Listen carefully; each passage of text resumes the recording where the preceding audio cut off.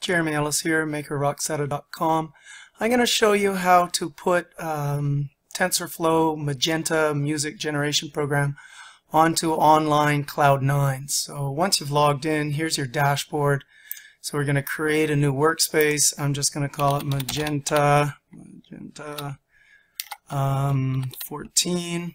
Now you have to go to my GitHub site. It's called My TensorFlow Magenta Online. Click there and copy that. It's just this URL with .git on it.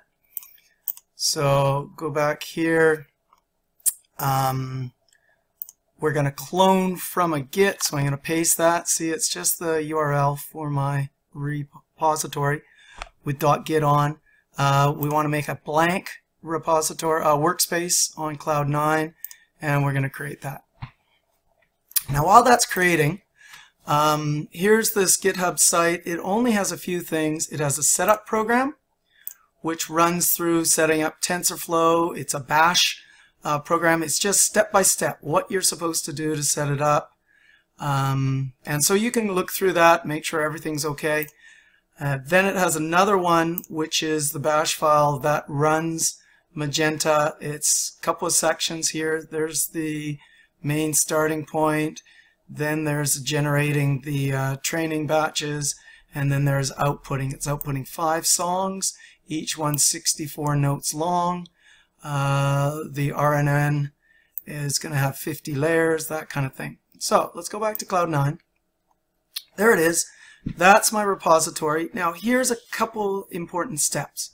One is right here, we're going to have to show the home. And that's got a bunch of extra stuff up here because I'm installing this as easy as I can by taking one of my other repositories for installing on Ubuntu. The other thing you've got to do is here where it says memory, we've got to bump it up. It will not install at 1 gig. It needs 1.25 gigs of RAM. This is a pro version and 19 bucks a month. So I'm going to hit, so it starts with 5 gigs instead of the 2 for the free versions. You simply can't do this on the free version, which is unfortunate. So I'm going to resize that. Now it has the bare minimum 1.25 gigs. When I install this on my Ubuntu laptop, it's 6.6 gigs of RAM, and everything works way better. Anyway, let's go through this. I'm going to right-click on the setup. I'm going to right-click Run It, and let's see, there we go. I'm going to expand this out a little bit so we got some space. It doesn't like having it too small. And right down there at the bottom of the screen, it says press Enter. Make sure you click on this first. So I'm going to hit Enter. I'd like to move this up just a little bit so you see that last line. There's only a couple of steps we have to do. One is just to OK some kind of installation.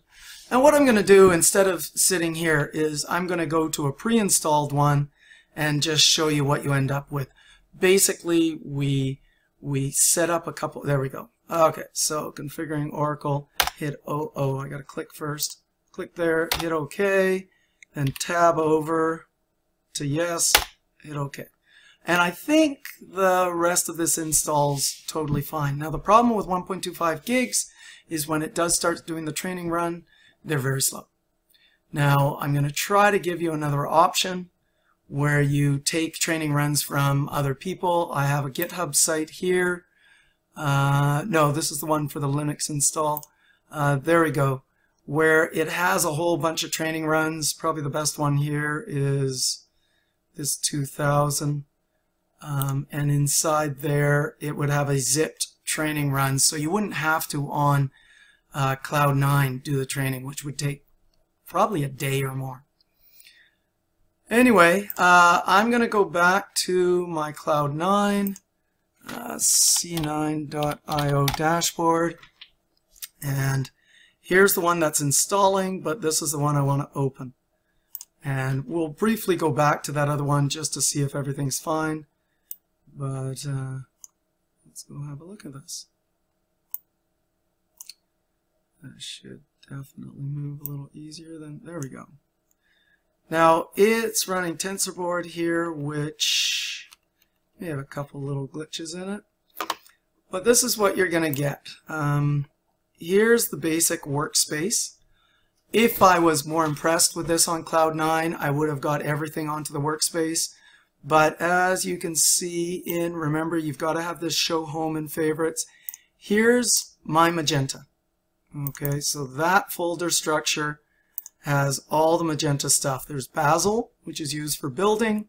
There's another copy of my repository, which sometimes things aren't copied over. Some of these files don't get copied over. And then there's Magenta. Well, if we look in Magenta, it has these links. A link to your MIDI. Those are your inputted MIDIs. There are the defaults, example, and that really shouldn't be there. Then there's your primer. Here's the default primer. It's a mid file, and it just starts the sequences. There's your runs, run 1, run 2, run 3. We presently have run 1 already done. If we go back to that other one that's building at the moment, it won't have done that yet. And then a link to the temporary, which has a whole bunch of temporary stuff. Okay, now here it does have 1, 2, 3, 4. All the files got installed in the Magenta area. That's good, because this primer one we can run every once in a while. So let's have a look. All you're really interested in is this final generated. There are your MIDI files. I'm going to download one. Where's download? Download. Sure, let's make this best. And see if we can find it.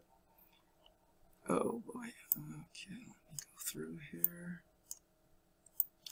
Let's just click back on the thing that's downloading at the moment. See, it's still downloading and installing. I'm just going to get to my site. Okay, so I'm going to try to play that one we just downloaded. There's got to be easier ways to work with MIDI files. Let's see what happens. I just clicked on it.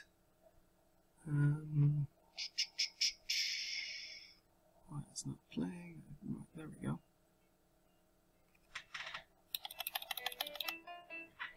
Okay, that's the primer. And then this is what it's generated. Now this is only using 2 MIDI files.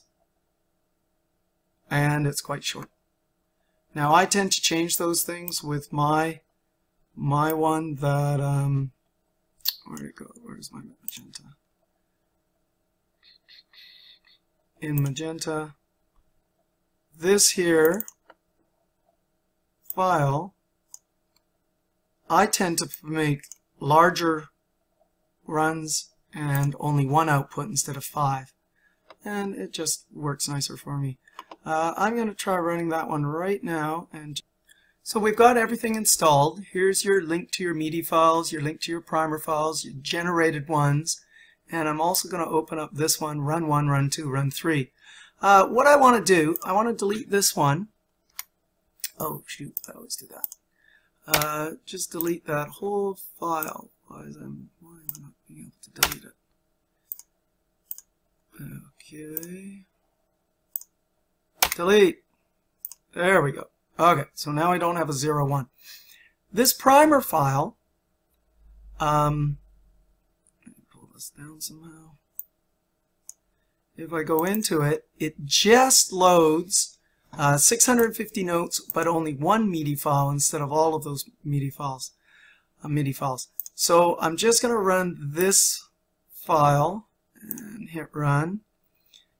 And you see, it's just going to come up here. It should generate a file there eventually. And that's a longer recording.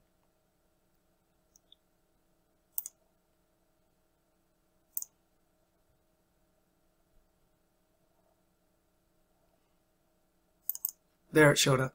Okay, so that one will play longer. Now, something interesting is here, I've got a run 1. I'm going to change that to run 4. Things are pre-programmed to work with run 1. And I'm going to try to bring in some pre-made runs. Now I know my GitHub site here, we got some research, so I'm going to grab that URL and get back here. So git clone that URL. We'll come down here, that should show up. There's the music research. So I'm going to go in there, open a terminal, and I'm going to try to copy one of those zip things. Actually, I'm going to go inside a little bit more. Let's find one of the good ones. Let's use this one.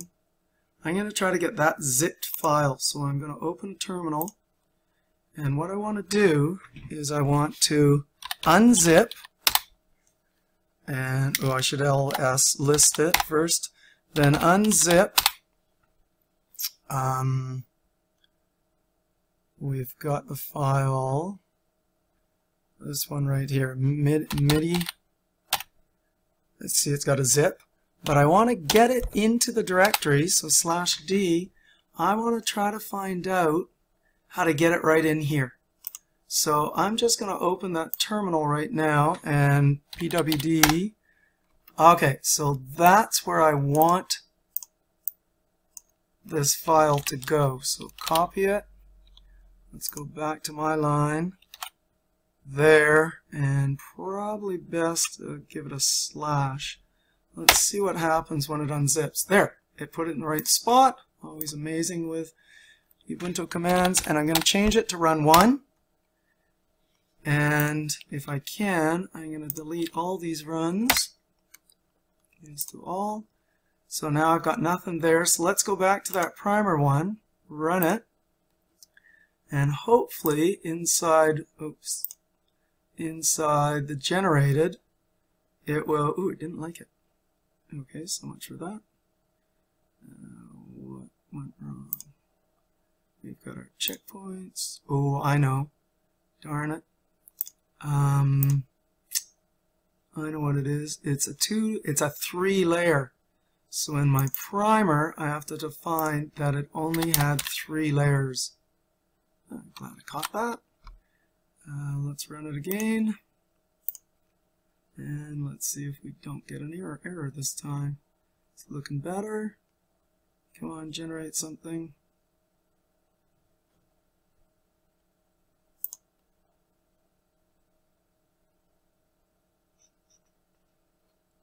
Looks like it generated something. I'm going to download that again, just so we can hear it. Whatever. Give it some great name. Great. And then let's try playing. Okay, there's the primer. And then, using my trained one, here comes whatever it's produced. Seems kind of random at the moment.